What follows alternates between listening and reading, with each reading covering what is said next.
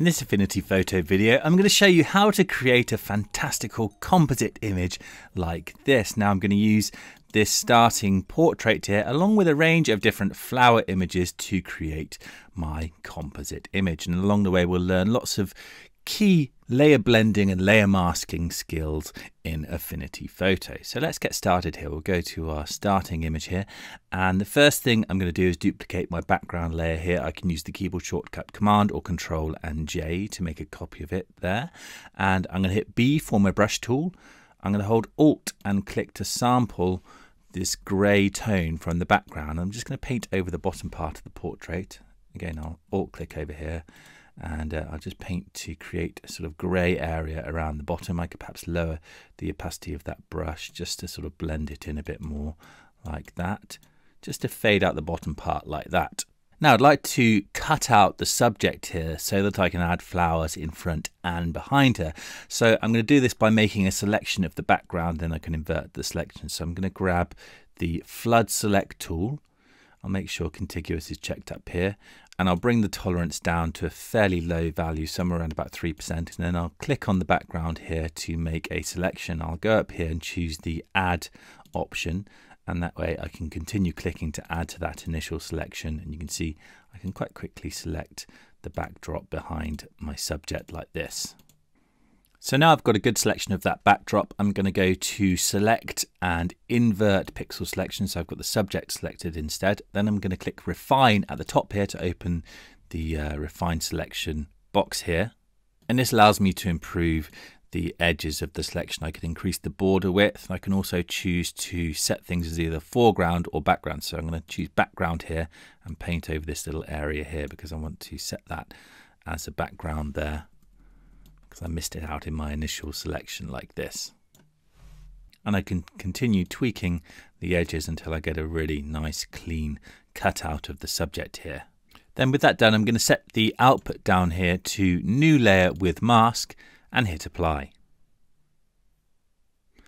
And now if I just hide those two lower layers, you can see we've created a cutout of our subject on that top layer, and I'll reveal the layer below. And now we can start adding in our flowers. So I'm going to go to one of my flower images here. Let's perhaps choose this one here, and I can use the selection brush tool, which you'll find in the toolbar over here.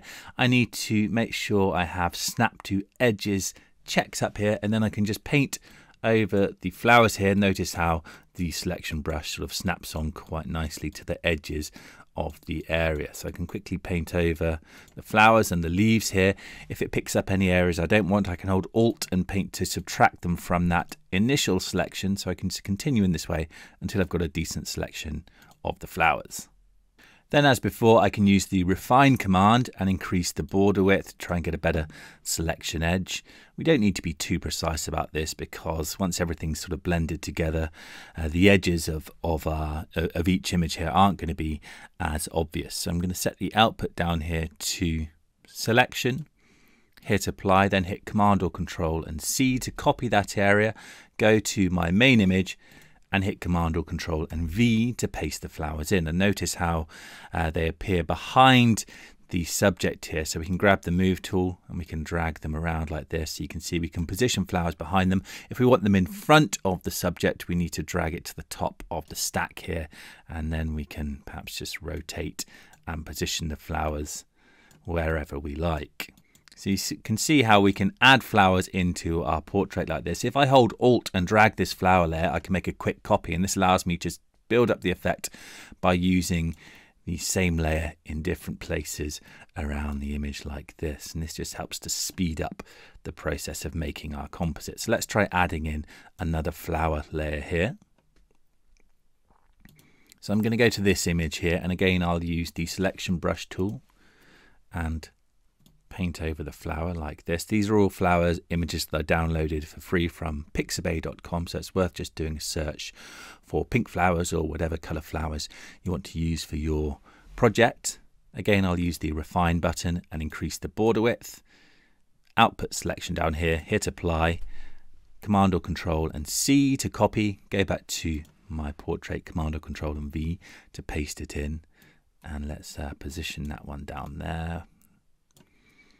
We'll hold Alt and make a quick copy and drag it over here. Let's perhaps position this one behind the portrait layer. So I'll drag it below that layer in the stack there, and then you can see how the flower sort of sits behind the head like this. So you can see how quickly we can build up the effect, and it's really just a case of carrying on in the same way by making selections of other flowers like this and then copying them in and positioning them until they all fit together in a nice, neat way. So I'm going to jump forwards to a point where I've continued in this same way, adding different images into the mix. So here you can see I've added an array of different flowers layers, and I've used masks and selections to combine everything together. And I think all that's left to do is finish off with a few effects that'll help everything sort of come together neatly. So I'm going to go to this image here of this texture, and I'll copy it with Command or Control and C. That's Command C and I'm at Control C on Windows. Go to the other image, Command V or Control V to paste it in, and I'll change the blend mode here in the layers panel to overlay. Or soft light, actually. I think soft light gives me a sort of more subtle result here. And then I can use the move tool to tweak the position. You just see how it gives me a nice sort of texture effect on top of everything like that. And we could also perhaps just blur the edges here. So I'm going to just hide the texture for a moment and use the keyboard shortcut Command or Control plus Shift Alt and E, and that will merge a copy of all of those layers into a single layer there. And I'm going to add a blur effect here. So I'm going to go to Filter, Blur, and we'll use Depth of Field Blur. And I've got this set to elliptical down here. I'll drag the center area, which is the sharp area, over the face, and then increase the radius. And you can see that allows me to blur the edges of the image like this. I can tweak the area that's affected like this. And that just gives me a nice sort of depth of field effect where we're blurring the edges of the frame. I'll hit apply and then turn that texture back on. And I'm going to finish off by adding a LUT, which just gives me a quick color change. So I'm going to go to my adjustment panel here. Let's go down to the LUT options here. And these are the default LUTs. You can, of course, load in others if you like. I'm going to go for this Tritanope LUT, and just perhaps lower the opacity of that layer very slightly to blend it in with everything else. And we can, of course, go on to make any other tonal changes we like, but I'm pretty happy with that. So there we go. That's how to craft your own flower portrait composites in Affinity Photo.